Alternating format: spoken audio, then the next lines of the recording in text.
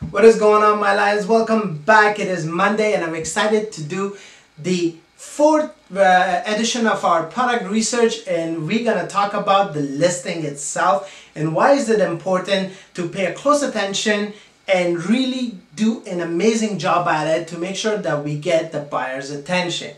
Alright, let me make sure I have all my notes so I don't miss anything. Okay. There are three aspects of a listing, okay, and it is very important to note for each one that they do an amazing job, okay. The first and foremost is the aesthetics, right? So this includes your photographs, all the images, all the graphics in your listing, anything to do with that. So what does that mean? Like, should you just take your cell phone and take pictures of your product and just post it? No.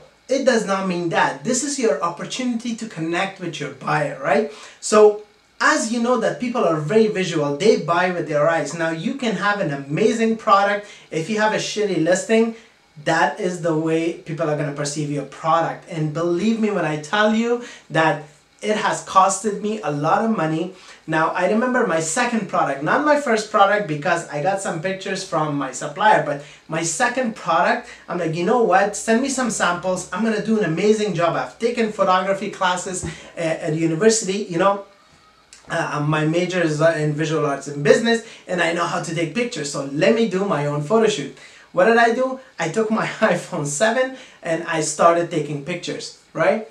What happens there? So that means that I took pictures with my cell phone and they were shitty quality. If you guys know anything about iPhones, is that the camera was not advanced enough a few years back, that it did not do a good job. And what happened to my listing, right? The copyright was amazing, but the pictures looked like shit. So when somebody clicked on the pictures, right, and they saw the listing, the first picture, my profile picture of my product, right, they looked at it, they're like, this guy is not paying attention to what he should be doing. And given that he's so careless with his listing, right, what does his product look like? So needless to say that I did not sell anything for the first month on that product. And that was such a tough time because I was investing heavily in PPC campaigns and things like that, and it costed me money and it costed time. So time is very valuable, and once people perceive your product, right, in a specific way,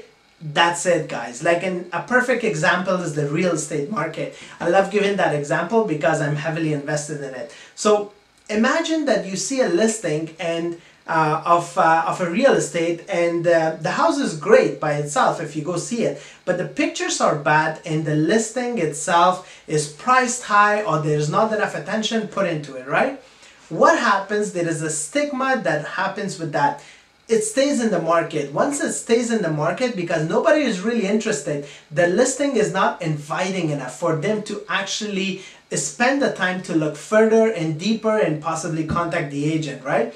The house stays in the market for a month, 2 months. What happens then when people look at that? They're like, okay, there must be something wrong with this house, right? So that's the stigma that's going to get attached to it, no matter it likes it or not, no matter if the owner likes it or not. So same way, guys, your listing is your first contact with your buyer, and you want to put your best foot forward.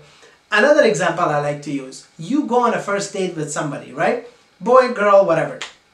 You go on a first date, you present yourself in a really good way, right? You always put your best foot forward because you want to see what the potential could be with that relationship, right? You never go in with like a, you know, wrinkled t-shirt and sweatpants and just go to the date. What does that tell your date about you, right? Either that you don't care what you look like, you don't respect yourself, you don't care about your date, you're just there for whatever reason that is, they don't even know why you're there, and that you're not really invested in this, so why should they go on a date again with you, right? Same concept. You have to put the best foot forward, you have to take the best pictures possible. Now, I've told you guys that you can find photographers on Fiverr for $30, $35 a picture. You can take a few, spend some money and actually take good pictures. The other way you can actually find great pictures is to ask your supplier. I mean, these guys are selling you the product on Alibaba, and if they have good pictures, that means they have the database of these pictures. ask them for that. You have the right to those pictures if you're buying product from them. So that's the best way to actually get professionally done pictures for free. So a lot of people don't think about that, right?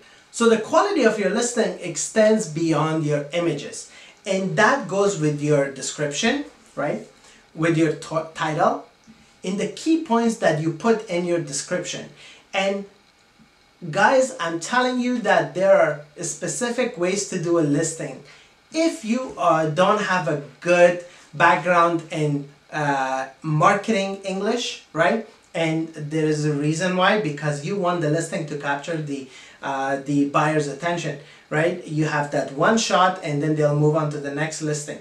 So you gotta get the attention. So it has to be, first of all, a title that exactly explains what the product is, right? A description that is full and answers all of the buyer's questions, because buyers have questions. Okay, what if they have a question about, let's say, the measurements of the product? Let's say if you're selling something like these headphone adapters, right? So if you have the auxiliary adapters, which some are smaller, some are bigger, some are male, some are female, right? So you gotta have those kind of descriptions to describe the product so that the buyer does not have to go to a third party to get the description.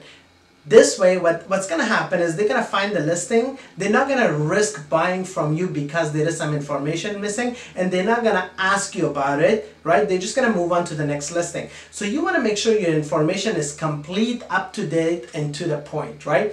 And at the same time, the language is marketable. One of the tricks that I use when I do my listings, and a lot of people don't know this, is I run a merchant words word search on the product. So I search what kind of popular words around the world are used to search for that product. And merchant words, the link is below, guys. It's through one of my mentors, and he has managed to get a 70% discount. So that is below. I also have a 20% Jungle Scout discount in the bottom, so that's below as well. So check it out. Again, so do a word search on merchant words. Find the top 100 words used around the world to find that product, right? And once you do that, use those 100 words, right, to make the sentences, the bullet points, and your title. Okay, so you see how important it is. So now we're not only creating a marketable copywriting, but we're also doing a very optimized SEO, search engine optimized listing. So which means that it's going to increase our chances of our product being searched and being clicked on. And this is without having to do PPC campaigns to push that forward. So PPC should always be an icing on top. It should never be your go-to. It should be an icing on top to give you the biggest boost possible at the end. But you have to optimize your listing, and the way to do it is to use the top 100 keywords that merchant words shows that is being searched around the world to find this product. So that is very important, guys. That's how you search engine optimize your list. The other important thing is to never repeat words in your title, right?